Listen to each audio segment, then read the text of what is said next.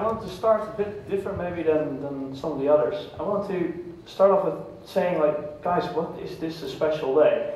This room is filled with people. You're all students. You're very smart, because otherwise you wouldn't be studying here. And you're thinking to become an entrepreneur. Otherwise you wouldn't be in this room, right? Right or not? Who thinks about becoming an entrepreneur? Okay, that's quite a fair share. I think if you dig a bit deeper, what's important to know? I think in the end it is that your persistence, your drive, your energy, your ideas, that is what will become the next Google, the next Shell, the next TomTom. Think about that. Think about Google today. It's a huge company, started somewhere in a shed. And it's with every company in the world like that. Every company starts from something. And you guys are thinking about establishing a new business, about bringing to market a new idea, about developing a technology which in the end becomes a product. That's very special. Okay, who am I? I'm the CEO of FastNED. I'm Michiel Langezaal. And this is what my company does. We build charging stations along the highway in the Netherlands. It's basically, like a gas station. It's a location along the highway where you stop with your car, you put the plug in the car instead of using gasoline with a hose. You put a plug in your car now, you press start, and 20 minutes later, today it takes about 20 minutes, you can drive off again. And before I did this, I worked at a company called Appion. It was a TU Delft startup, also well known at Delft. And what did we do there? Well, we produced chargers. We produced this piece of equipment, or actually two that are standing there. It's basically just like a gas pump, only then different. It does electricity. And I think for me, both of these companies are an experience I'd like to talk to you about today.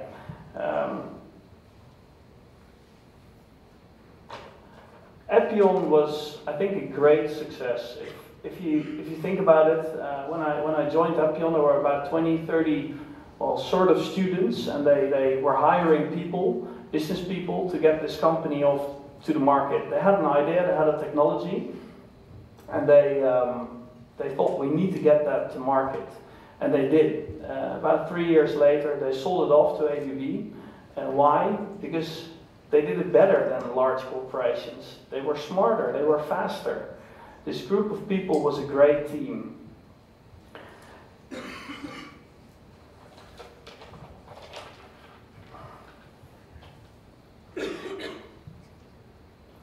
When Delft came to me a few weeks ago, and they asked me, can you tell me something? Can you tell me something to this group of students? I asked them, like, what should I tell? Well, in the end, you're all students, and you think about being an entrepreneur, and then, well, what can you learn from? Well, you need maybe a few lessons. So what I try to do is, I try to basically to conclude some of the lessons I've learned in the last 8 years from working at a startup, having my own startup, and working in corporate life. And one of the lessons I like to start with is get yourself a team. When I graduated from university here, I was working on a research thing with automotive stuff, friction and pressing body panels, quite complicated and very boring. And people said to me, like, do you want to do research? Do you want to continue this? It's a very good idea. And I was like, no, of course not. I have now been sitting 6 months behind my computer on my own. Fuck it, I'm not going to do that. I want to work with people. It should be fun. So I started to do something else. I joined a consultant company and started to do a lot of consulting in the automotive industry, which I like quite a lot. Then I saw, in 2009, I saw the Tesla Roadster coming by. First, quite serious electric car. I thought, shit, this is going to disrupt the industry. This is very cool. I need to get in. I need to get in this industry. This will grow very heavily. And then I was like, shit, but I'm again alone. What did I do wrong? I need to find people. And that's for me, that's one of the key things I like to tell you about. You're probably here, maybe you have an idea, maybe not. Maybe the person next to you has an idea, but doesn't know how to execute it. In the end, you need a team. And why do you need a team? Because you're alone is alone, and you'll find obstacles in building that company, in getting that startup off the ground. And how do you tackle obstacles? Well, of course, you do that by taking actions and finding solutions. But one thing is a very social thing. You need someone to hold on to when it gets rough. You need to be able to go to the bar on Friday Eve and grab a drink together and say, fuck, shit, this was a heavy week. And you can only do that with a team. Only a team can make you stronger. Let me tell you a bit about the team that I found when I left that consulting job. What I did is I seriously started looking around for companies who invested in something with electric vehicles. So I found a company in Delft called Appion. They just got an investment from an investment vehicle, and they made fast chargers for electric cars. Whoa, that's a cool product. That probably does something with electric cars. And yeah, shit, electric cars don't have much range, so that makes sense. Hey, good idea, good idea. Maybe I should join them. And then whoa. Okay. Then again, I was thinking, okay, but yeah. Then I'm not an entrepreneur because I'm joining a company. Boring. Maybe not that of a good idea. And I started talking to them in the end because I was so fascinated about their technology, and I found it was an amazing team. It was a very, very cool team. They had a great founder called Krijn Bouwman, TU Delft student as well. And he had a very good vision, a good strategy. Was maybe a bit young at the time and had not seen that many corporates to have a bit of an idea on how to run a company. But he was very good at the ideas and knew the technology. And he had a good group of people around him, and together with that group, they were quite smart. They hired people who already did it. They already had brought a few startups to market, old Philips guys, and they were quite successful. And that team was around 40 people, 2010, and I joined that team. It was great. We had a team and we accomplished many great things. We sold 100 chargers in the first year. We had alliances with BMW, Mercedes, etc. And they seriously thought it, well, okay, in the beginning, when we first met them, they were like, fuck you, you're like a tiny company from Delft. Delft, that's somewhere in the Netherlands. You don't have an automotive industry. You can't make chargers. Well, this company today, Appion, has been bought by ABB. This company is the world's largest manufacturer of fast chargers. They work with practically any automaker in the world.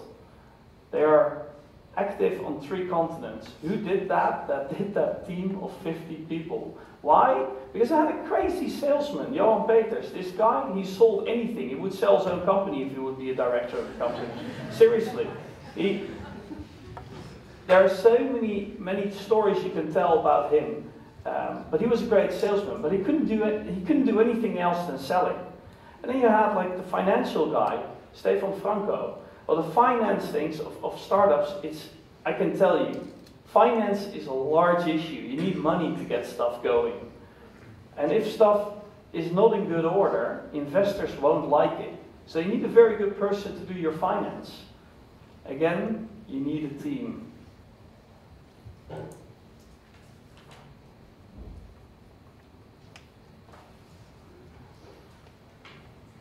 But then another lesson I like to give you along is, many of you think in this room probably it's all about that idea. A lot of people talk about patents and say, well, think about the tie rip.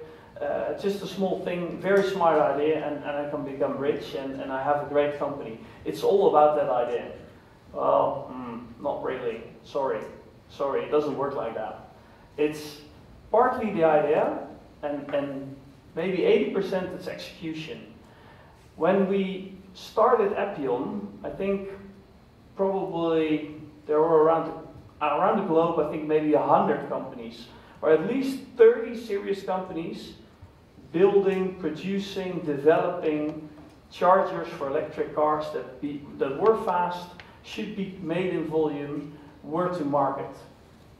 30 companies worldwide, quite something. Why did we win? Because we did it better. And I think the same holds true for FastNED. Today there are many, many companies in Europe that are working on putting down, operating, investing in some sort of infrastructure for electric cars. Some put down slow charging poles in cities. Some do it at restaurants. And all have different business models. And one thing of it is execution. You need a great team, and you need that execution power to get it done. You don't want to have customers that are unhappy. You should make them happy. You want to keep investors happy, so you need to show them that you're not just throwing out money for no reason. It's all execution there.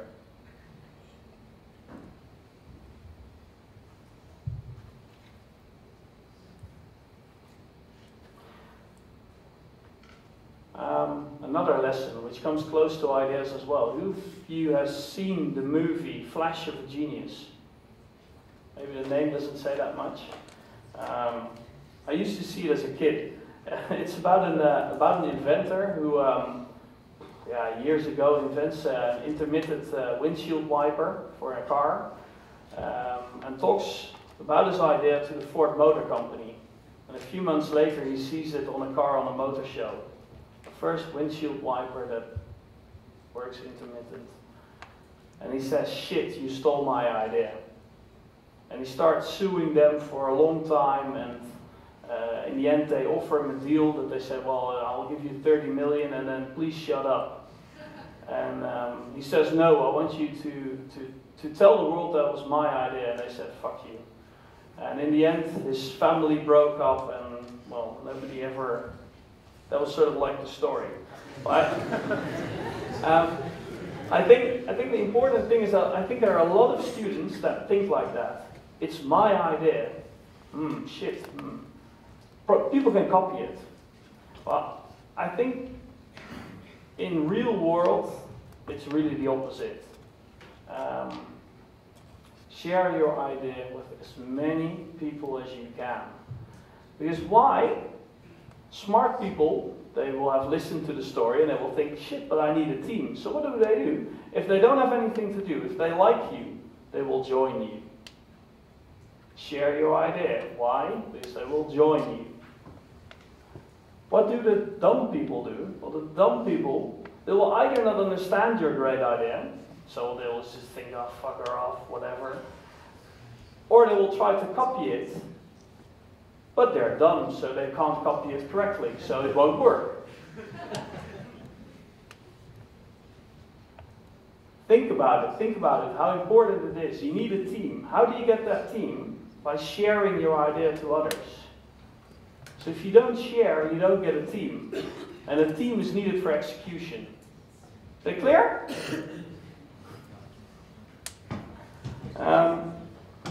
Let me tell you also a story about a team.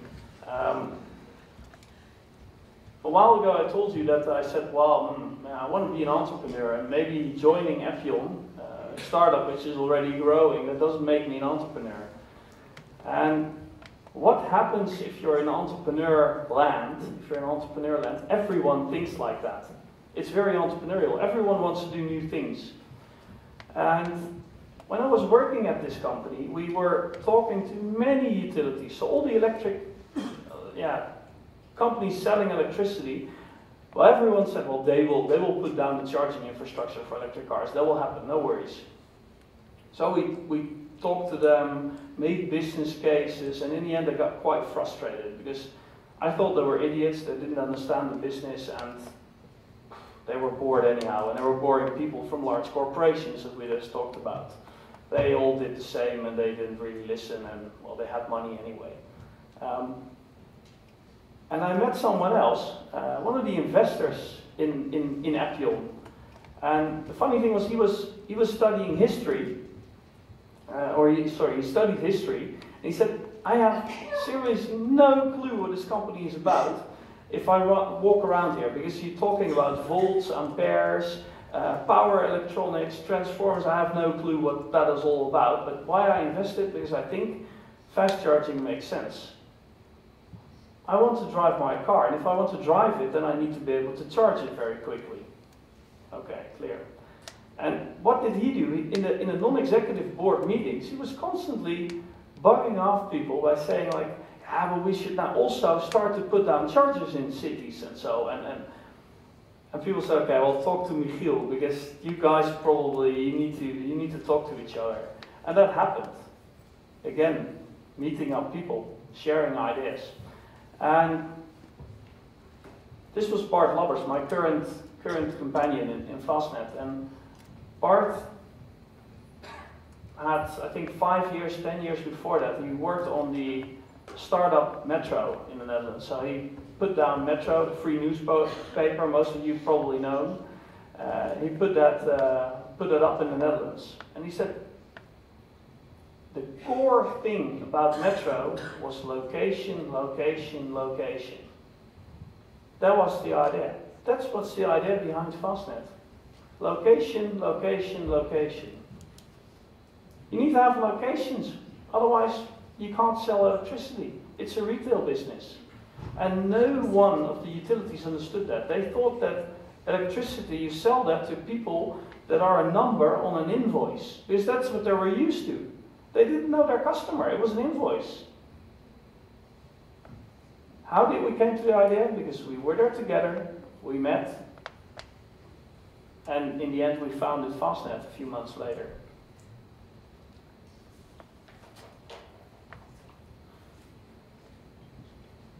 Well, another lesson, lesson 4. I was in Shenzhen in China in 2010. I think we had produced our charger number 10 or 12 or so. And we were there we were quite happy with the company, we were accelerating, and we were quite happy with our product. And then we were running around in China on a fair, EVS, it's the largest electric vehicle fair in the world. It was held in Shenzhen, close to Hong Kong, in that year. And we saw what was happening there. I think basically this hall was filled with cars, power electronics, batteries, and it just scared the shit out of us. We were like, shit, are they gonna overtake us? When is it that we will see these chargers arriving in the Netherlands? Can we even compete with that?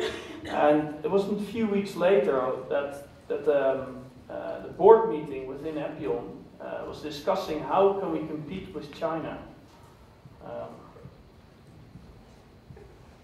And well, it's now about 3 years later, and there are no chargers from China in the Netherlands. Don't underestimate the power of knowledge.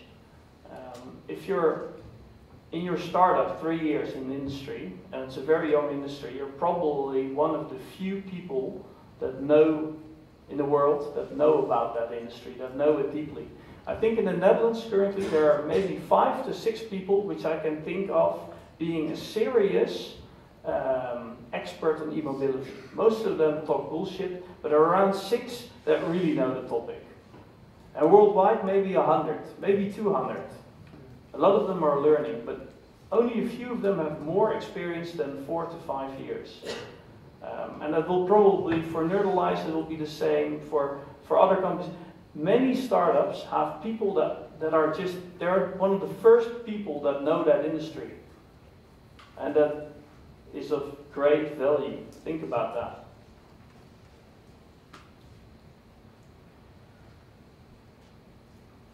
Okay, and then the last lesson, lesson 5. Think different for a reason. If you want to be in a corporate environment is great for having all the same thoughts. Why? Because it's a big oil tanker and it's just continuously going in the same direction, no changes. There's no development, it doesn't change. But if you want to build that startup and you want to be successful, you need to think different than other companies and than other markets. You need to do something new.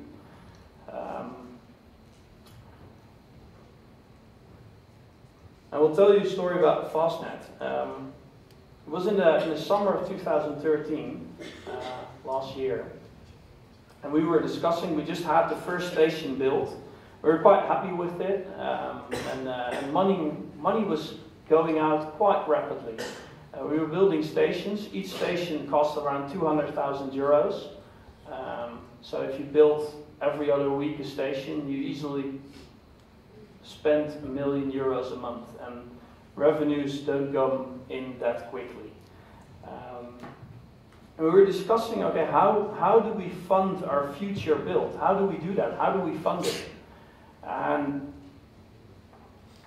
if you become an entrepreneur, most people will tell you, then you go to venture capital firms. And once in a while you hear people saying, well, then you should crowdfund it. But then you also can, if you dig deeper, then you hear, well, crowdfunding that's capped in the Netherlands at 2.5 million euros. After that you need a permit and a vergunning. You need a permit from the Authority Financial Markets. Why? Because you're basically going to a retail product for the stock exchange. So you don't have that many options. And how do you do that? You go talking to venture capitalist firms, and these firms, they will offer you money and they will take half your company away from you, and they will tell you how to do it. How do you do that? And you think differently, so they probably won't understand you. Think about it. You have a new product, a new idea. And these investors, yeah, they will think along, of course, but how long will it take them to understand your new idea? It can take 6 months, maybe even longer. Quite a challenge. And we were discussing this idea, Bart and me, and we said, well, how do we do that? How are we going to tackle this issue? And many of the advisors, they said, well, do it the normal way. Make a presentation and yeah, go to venture capital firms, just invite 50 of them, and one will bite. Okay? And what do we do then? One will bite, and then we have maybe 3 million, but we need 40 million for the Netherlands. So we need a continuous line of people coming in. This will be a shitload of work. And Bart then said, well, but can we not use that crowdfunding idea? Because there are so many people that I meet every other day, our current customers. They just have bought their electric car and they really want this infrastructure. That's why we're doing it. That's why we're building a network of charging stations. Because these people want freedom. And what I said then is, well, let's not gamble on one horse. Let's do it differently. Let's do both ways. So let's talk to venture capital firms and let's have a look whether we can do it with crowdfunding. And then we said, well, let's look a bit further. Why would crowdfunding stop at 2.5 million euros? We started talking to a person that knew about getting large audiences together to fund windmills in the Netherlands, windcentrale. This guy had just funded 6 million euros for a number of windmills. And he had experience with getting such a permit from the Authority Financial Markets. What happened in 6 months, this person joined FastNED, again, team, and he wrote the entire permit application, a booklet, a prospectus of about 100 pages, containing everything needed. And on July the 7th this year, we went to a small company stock exchange. And then people say after a week, well, but you haven't sold all shares. Well, we only got in 1.5 million euros, not that much, yeah, true. Of course, we hoped for a lot more, but it's growing currently at a pace of 100% per month. It's growing rapidly. We had a first start, then a dip, and after it, it's growing. We're selling a lot of shares. We're funding our company in this way. Okay, I'm gonna close off. I think the moral of the story is take a few lessons along. Startupping is a lot of fun. It's great fun. And make sure you've got a team, because that team will drive you anywhere. And as discussed earlier with the cars, the planes, and the trains, if you're driving a car, the thing of transport is that you think of transport being a car.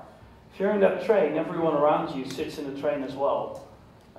But if you're in a plane, starting up, taking off that runway, well, you end up at a new airport and maybe another plane takes off.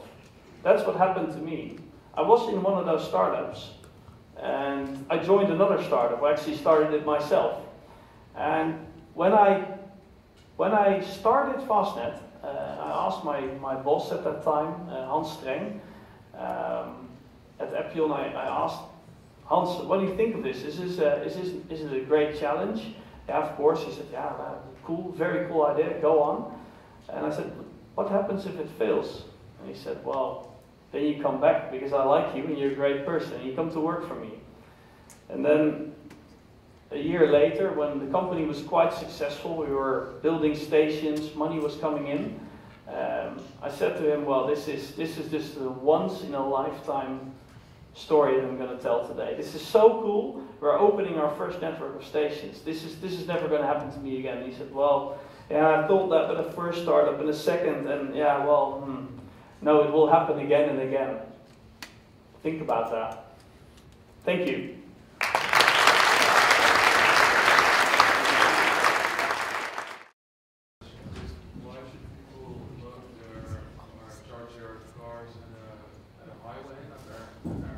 So why would they charge the car at the highway and not their home? Yeah, well, today you can charge your car at home by just putting it in a wall plug, but it takes around 8 to 10 hours. And if the battery goes bigger, then it takes, well, if the battery goes 2 times the size, then the charging takes 2 times the time as well, so it takes 20 hours. By putting down special equipment, you can keep the charging time the same, that's one thing. Secondly, how fast can you charge a car with FastNED station? It's currently around 20 minutes, but we see that time decreasing. We see power going up, so with bigger batteries. With this, yeah, okay, you need to buy, of course, new equipment. But then again, if you have good locations, a lot of customers coming, then it's also a good investment to increase the power. Yeah. That's a small step. And in the end, you need to have it for freedom. If you want to drive around your house, yeah, that's fine, but then you want to drive beyond that. People buy cars because they are freedom. And I know a lot of car companies are selling electric cars with fast chargers. Tesla does that, and I think other cars. So some car companies are selling a charger with their car. I think what you mean is that Tesla sells their car, including a subscription to their own stations. So that's sort of a network of flagship stores. I think they have 3 charging stations down in the Netherlands, and you can charge there for free. They call it supercharging. I think it's very good. The problem of electric car today is that you can't drive anywhere. Why? Because there are no charging stations. So it's very good that they help with our extra locations. They are also expanding the market. Yeah. Good. More question over here. You just told us July 2013 was your first station. I believe in about over a year ago there were 5 stations. Yeah. And someone BMW promised me that there would be a nationwide network today, basically. And now you're telling us it's going to be 1 each week, and it's going to be 200. So it's past 2016 before it's finished. What has been holding back FastNED? And what was the biggest learning point for your startup that brought you through? So what was FastNED holding back regarding the expansion of the? I think there are 2 things. BMW very much likes the fact that there is more infrastructure, because what's the main problem of their product is that there's no infrastructure. So that's one thing. So they will always be very positive, and they will always tell you as well electricity doesn't cost anything, because that helps. So there's always a bit of exaggeration there. That's one point. My learning is, and that's the product that we're in, building stations along the highway in any country. We live in a world with a lot of people, so space is limited, etc., etc. And what did we do with that? We have a government and we have permits. And to build such a thing, you need to have permits. You need to have permits signed by a municipality, in this case, because they're along the highway, by the Ministry of Infrastructure of the Netherlands. And it basically means a lot of bureaucracy. It basically means that you have a lot of time convincing people, and in the end we found out that it can take a year and a half, anything to 5 years to tackle bureaucracy. Two more questions. One over here. No, forget it. Getting help from the government? No. Don't think about that as an entrepreneur. You're not getting help. You need to have that team. They will help you. Question there? Yes, regarding that team, when you start the team, what kind of people do you usually want? So what kind of people do you want on your team? It depends a bit on the type of business. I think that's part of it. But I think you can think very much of a corporation in that sense. What kind of functions do you need there? So a normal company has someone focused on finance. In case you're selling a product, you need someone in sales. So you need to think of it very simple. Think in activities. What kind of activities are we going to do as a company in the coming 6 months? And you will grow your business, and in that sense you will grow your organization. And that's also, in the end, the main challenge of a startup. Most startups fail not because their idea is bad, but they fail in execution. And execution, a part of it is going through those growth pains. As a founder, I found, it's just another story, I found it very difficult at some point in time to let loose some things. I was quite used to the fact that we had a server in the office and I used to do the maintenance. Why? Because somebody needed to do it, so I did it. And in January this year, I found out I just don't have the time anymore. People come to me and say that my computer doesn't work. And then I'm like, shit, but I don't have the time to fix it. So in the end, you hire someone to do it. And we did. I think you need to think of that.